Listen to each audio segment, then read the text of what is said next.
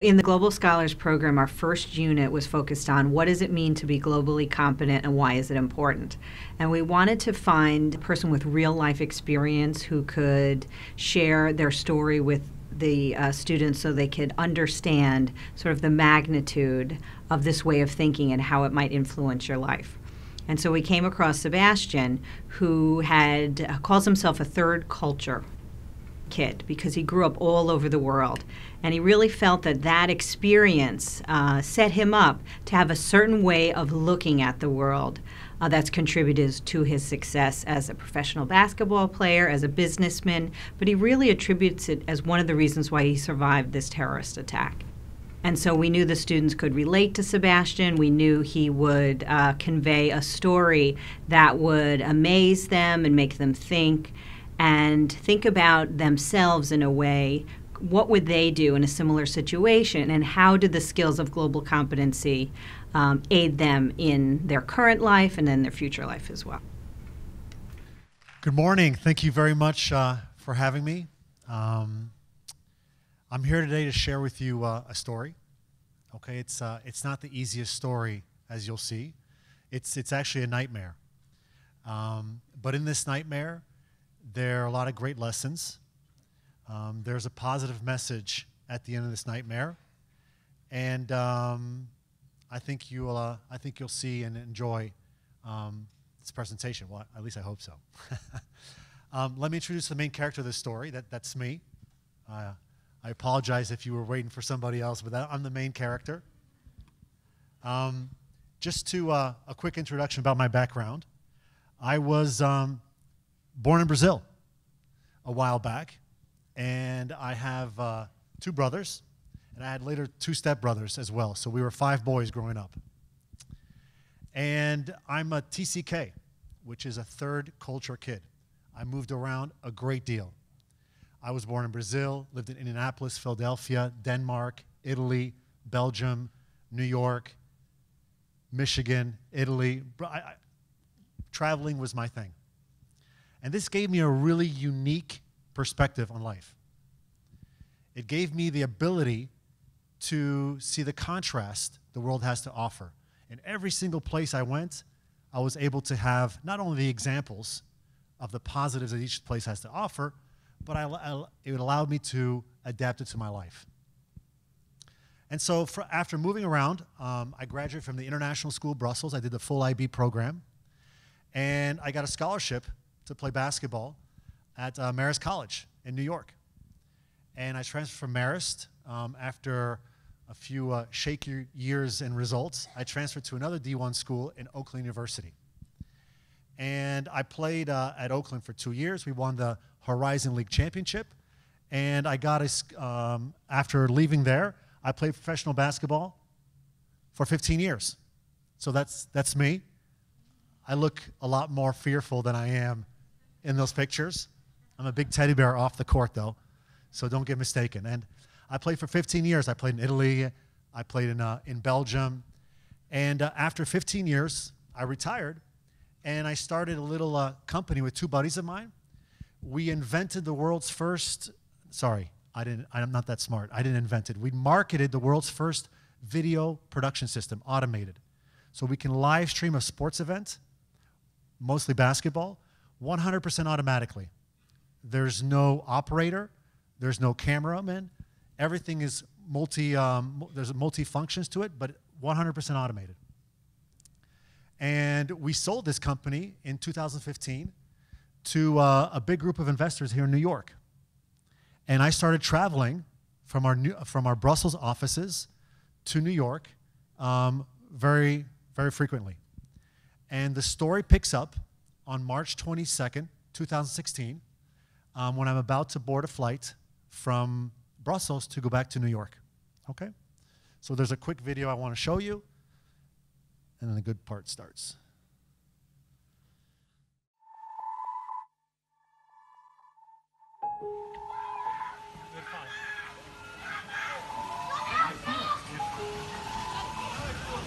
From the explosion to when you come to your senses again, those 2-3 seconds is unreal. It's hell. You hear screams, that's an arm, that's a leg. You can see that. I mean, the smell was disgusting. As 38-year-old Sebastien Bellin lay gravely injured, these images of him were already circulating on the internet, becoming symbols of the Brussels airport terrorist attack. You feel death creeping on you. From knee down, you don't feel anything anymore. And then it goes up to your thighs. And you're thinking, okay, this is going up. But if it hits my heart, I'm done. 4,000 miles away, at Bellin's home in Battle Creek, Michigan, his wife Sarah had just woken up when she received a text from a friend. "We're thinking of you. We're here for you, Sarah. We love you." And I thought, that's a strange message. But then I saw the photo. I screamed. I woke the girls up from my screaming. It was panic and terror, and I saw that he was trying to look up. As the former college and pro basketball player lay bleeding, news organizations reported that the deadly blasts were coordinated suicide bombings at Brussels airport and a train station. ISIS later claimed responsibility. They had put bullets into the bomb, and I'd gotten shot via the bomb into my hip. My hip was just sticking out. You know, I just had like bones and flesh. I straightened out my knee, but my foot stayed on the other side, on the ground. I was really concerned about losing my leg. It wasn't detached, but I thought it was at first because I couldn't feel anything. That's when somebody came and pulled me away from that spot to behind some pillars where that photo was taken. So when he pulled me, I was actually hanging on to my leg, feeling like I didn't want to lose it. What I realized is that there was people coming to help and then leaving because everyone thought there was going to be a third explosion. My game plan was every time they come back, tell them what you want them to do. Bellin was rapidly losing blood. He desperately needed medical help, but he couldn't move. When your blood pressure goes down, you start sweating. And I was sweating nonstop. So I knew that, you know, time was clicking. And so I just kind of bullied my way to say, no, I'm out of here. You know, and I was threatening people. I was like, if I stay here and I die, it's on your conscience. In order to survive, Bellin says he had to be mobile. He convinced a young airport worker to help his 6'9" frame onto a luggage cart and move him to the front of the terminal. Like in a game, you know, you're down, how are you going to get up to that 20-point gap where you got to find ways to chip away at it? And I was chipping away. Everything I could use, I was chipping away at overcoming the situation that everything around me told me, yeah, you're not going to make it. Bellin had lost 50% of his blood and was rushed to the hospital and taken into surgery. 4 days later, his wife Sarah arrived in Brussels. I couldn't wait to get in there and put my arms around him and hug him and just hold him, happy that he was alive, that he made it. On May 1st, Bellin was reunited with daughters Cecilia and Vanessa. You want to shield them from the reality. You know, you want your kids to stay innocent and be able to grow without the worries that sometimes we face. In these circumstances, it's very hard, you know, to keep that reality from them. Okay, not too much weight on that right leg. After 6 surgeries and 3 months in the hospital, Bellin returned to the United States on June 9th. Therapists at University Hospital at the University of Michigan are helping him learn to walk again. Okay. I was 50 yards, not even away from a major bomb blast that took out, you know, half of an airport. And yet I still have both my legs. So I choose to look at it as, you know, they're not looking too good, but they're pretty strong legs. My tibia was multi-fragmented. So basically it means the bone blew up. They drilled a nail into my tibia. So they had to put a pin into my femur and reconnect it with a nail to my hip socket. There was no fracture here, it was just a hole straight to the bone. They took skin from here and closed the 2 major wounds. Bellin played basketball at Marist College and Oakland University, Like the Hoosiers gym. Yeah. then overseas as a pro for 15 years. You get a few practice shots? Yeah, sure. I owe so much to basketball. It's given me a skill set to be able to survive, you know, a terrorist attack, because I really did use a lot of the things that I learned in basketball or my athletic side to survive that. Like what? Not panicking, you know, staying calm under pressure. That competitive nature wanted me to beat the situation.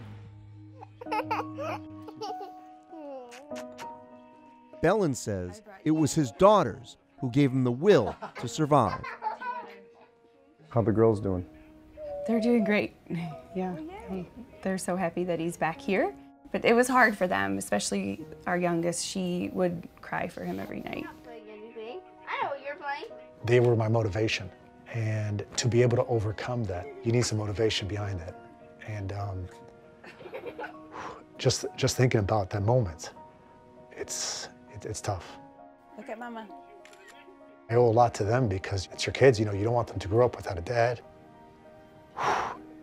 It's, without them knowing, I owe them a lot.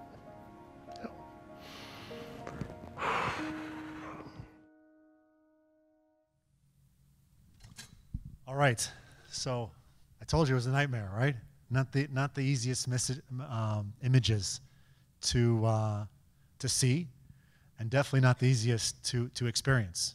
You know, I've had 10 surgeries since there, since that moment. It's been a tough road. It's been a tough road. It's been one that is filled with, of course, a lot of blocking points, a lot of situations where, honestly, it didn't look like I was ever going to walk again, where I was going to be amputated with this leg. But I overcame them all. And little by little, I rebuilt my life. And when life throws you kind of a second chance to rebuild yourself, well, there's certain things along the way that I've used. My unique perspective from living all over the world, my professional basketball career, the athletic side, that's been so important to me.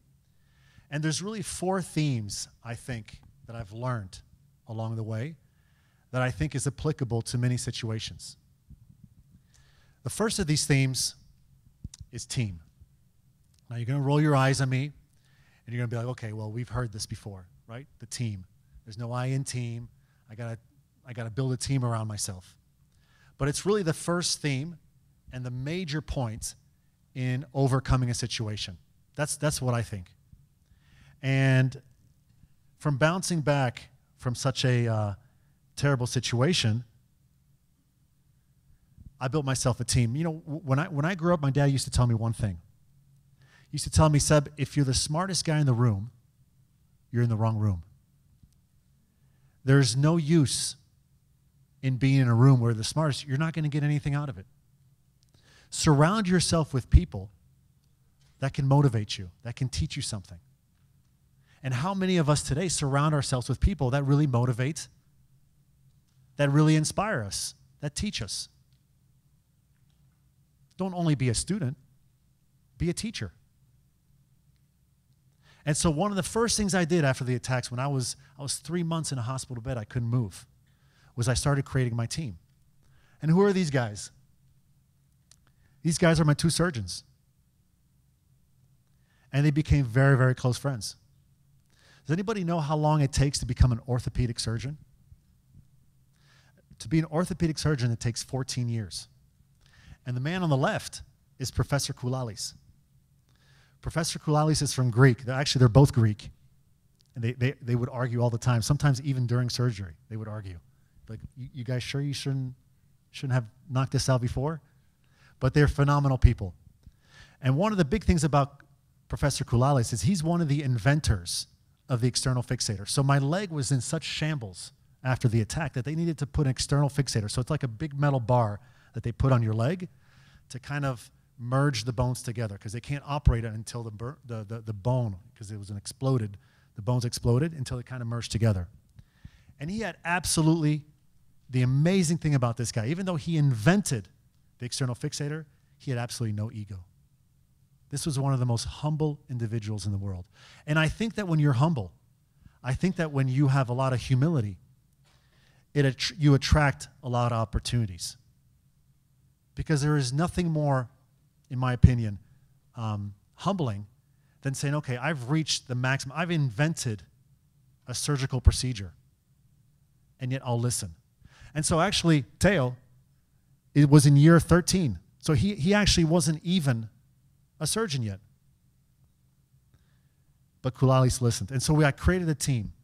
And this team, we decided to say, okay, some very, I'll say it, dangerous operations, because I had two such big wounds in my legs that anytime you put metal into your legs and there's been an open wound, the chances of a bacterial infection is very, very high. So a lot of times they don't operate until months and months and months ahead of time. And Teo, we came up with a good plan. Say, no, we're going to do it. And they told me after I wouldn't walk for a year and a half. Well, at first, they said that they would have to amputate this leg.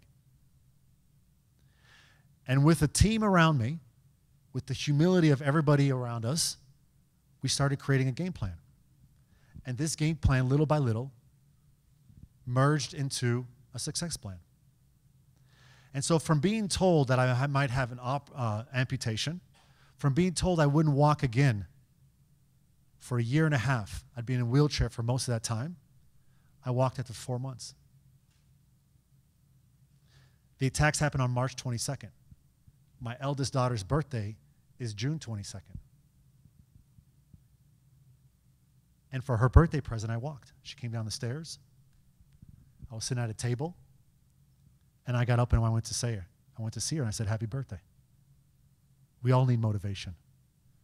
But without a good team to help you put this motivation to work, you limit yourself.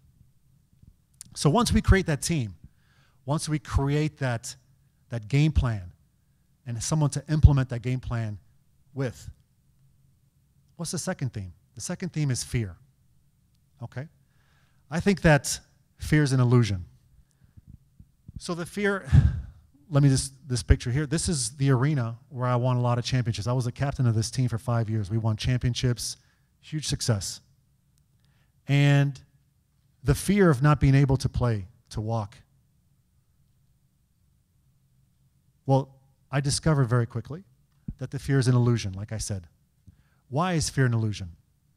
Because you see, there's a big difference between danger and fear. I'll give you a quick example. A car coming at you full speed, that's dangerous. Get out of the way. You're going to get hit by a car. Fear is getting up in the morning thinking, I'm going to get hit by a car. There's a big difference between both. You see, the only place fear can exist is in your mind. Fear is an emotion that rises, but you control. And so how many of us today live with that illusion in our minds? As parents, we see parents educating their kids or raising their kids with that fear. Oh, I don't want them to do that because this could happen. You see kids. Sorry, calling you kids. You see young adults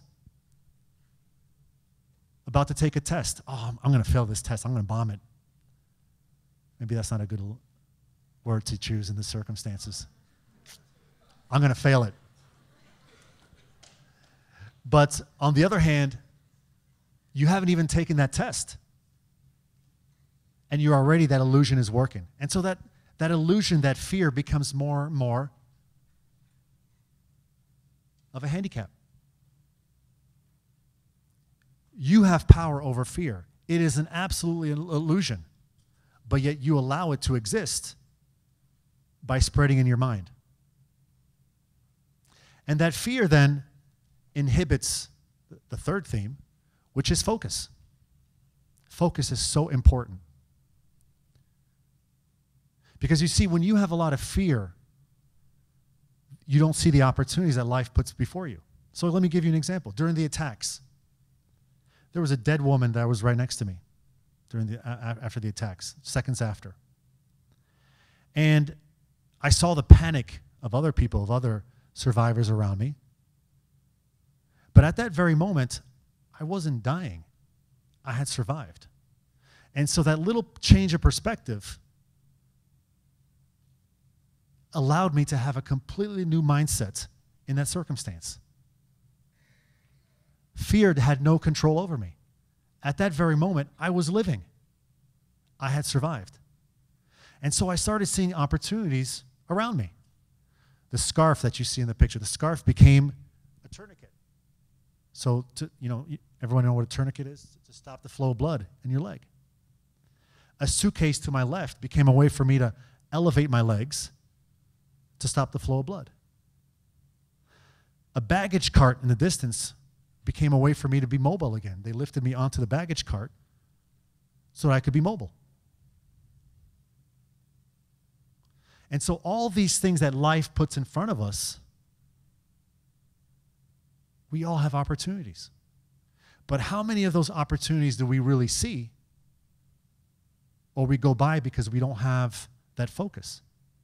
Because that fear, anxiety, stress, they're the overlaying, they're the powerful features in our mind that we're focusing on. And so we rid ourselves of this illusion. We have a clear focus and we start seeing opportunities. But what are we going to focus on? We're going to focus on, I think, the fourth theme, which is the quality versus the quantity. See, I think we live in a society, I think we live in a world which focuses more and more on quantity. There are so many examples that we see where the focus and the respect is all about quantity. And there's a big difference between both. See, your quantity is your wants. Everybody wants to be a champion. Everybody wants to do well. But what do you need to be a champion? What do you need to do well? And your needs is the quality in your life. Let me give you a quick example. When you're really, really thirsty, do you think, oh, I need 4 glasses of water? No, you just think, I need water. Your needs are not, you're not able to quantify needs. However, your wants are very easy to quantify. And if you focus on your wants and you focus on quantity, you never have enough. I love this image that I use a lot. We all pack bags. In the morning, you pack your backpack. When you go on trips, you pack your bags. And you see people going through life with luggage. We all have luggage. We're all carrying luggage with us. And you see people walking in life or going through life with this baggage. And those who pack and focus on quantity, their luggage becomes extremely heavy. You see them. Imagine going through life after having a life filled with so much focus on quantity. Well, those bags get heavy. And so you see those people going through life like the whole weight of the world is on their shoulders. And more, you see these people every day. They're angry. They're anxious because it's heavy. On the other hand, you see those people that are packing their bags, that are focusing on the quality. How much does love weigh? How much does affection, tolerance, an open mind, how much does that weigh? Doesn't weigh anything.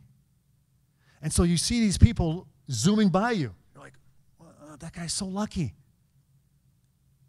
How come life is so easy to that person? How come they're zooming ahead of me? And the more you find out about that person, the more you see that they're really their focus and they have so much quality in their lives.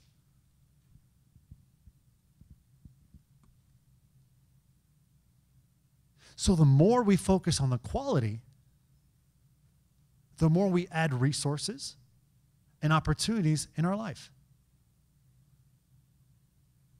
And I'll finish with this one story.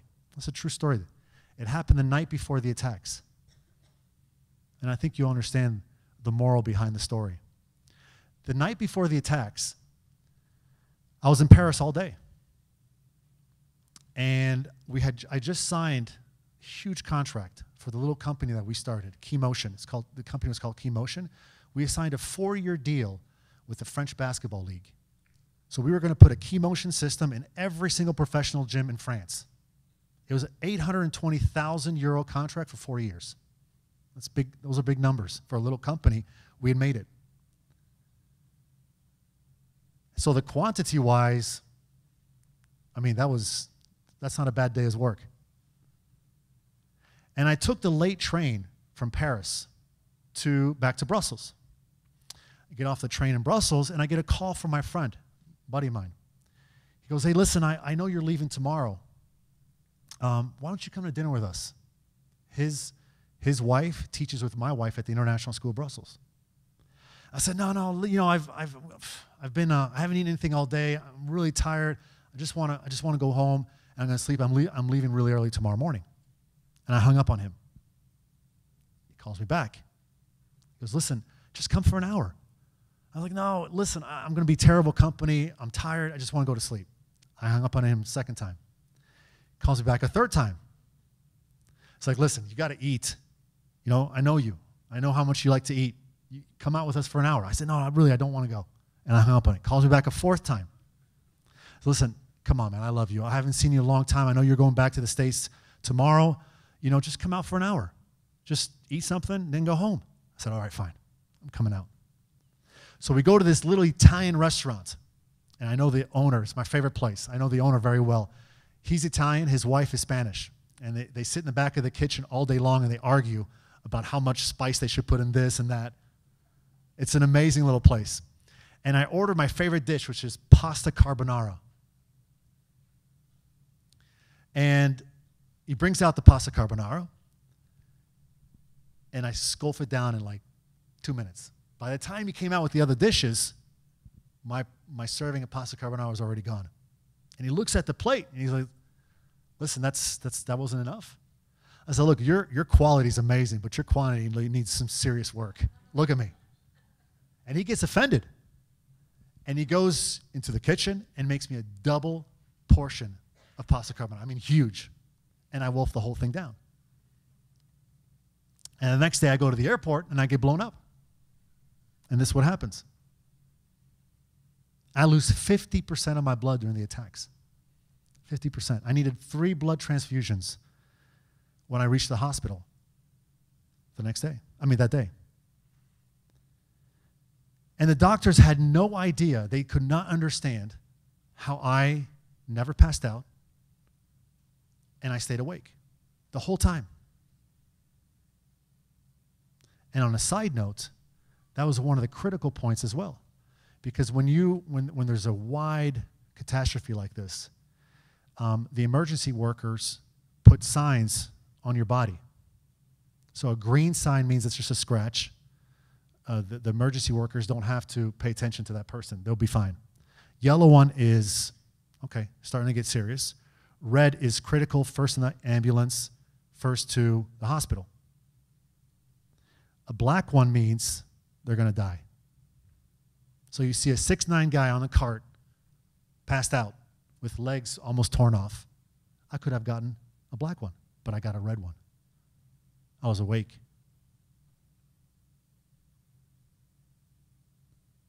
And so for weeks after the attacks, those doctors could not understand how I stayed awake, how that critical point in the whole experience allowed me to survive. And they tested me. They took blood samples. I said, listen, I've lost enough blood. Let's keep some of this blood in me. I said, no, we don't understand. They tested my supplements. I have my own supplement company now. And I've taken supplements. I'm a big believer in that for a long time. And they tested everything. They tried everything, and they threw in the towel. I said, listen, you're a freak of nature. We don't understand. Until I told them about the pasta carbonara. And they said, aha, that's the reason why. I was like, wait, it's not because I'm big and tall and strong and everything? That's not it? Because that's going to really change the story. Like, no, it's just because of the pasta. I was like, well, we're going to have to work together because I can't use that. It doesn't sound as good. And no, it's because of the pasta carbonara. You see, your blood sugar index was so high, your glycemic index was so high that you were able to sustain that type of blood loss. The reason you are alive today is because of those 3 portions of pasta carbonara. So what's the moral of the story? Never say no to a second portion of pasta carbonara, right? But why am I really alive today? I'm alive today because I have so much quality in my life that I have a friend who loves me enough to call me 4 times when I hung up on him. I have a friend who cares about me enough and wants to see me enough that does not give up after I hung up on him 3 times. I'm alive today because of the quality of my life. I'm alive today because I have focused on quality, on experiences, on travel, on people. I urge you today, how many of you have that quality in your life? How many of you focus on the quality every day that you have in your life? On friendship, on tolerance, on open-mindedness.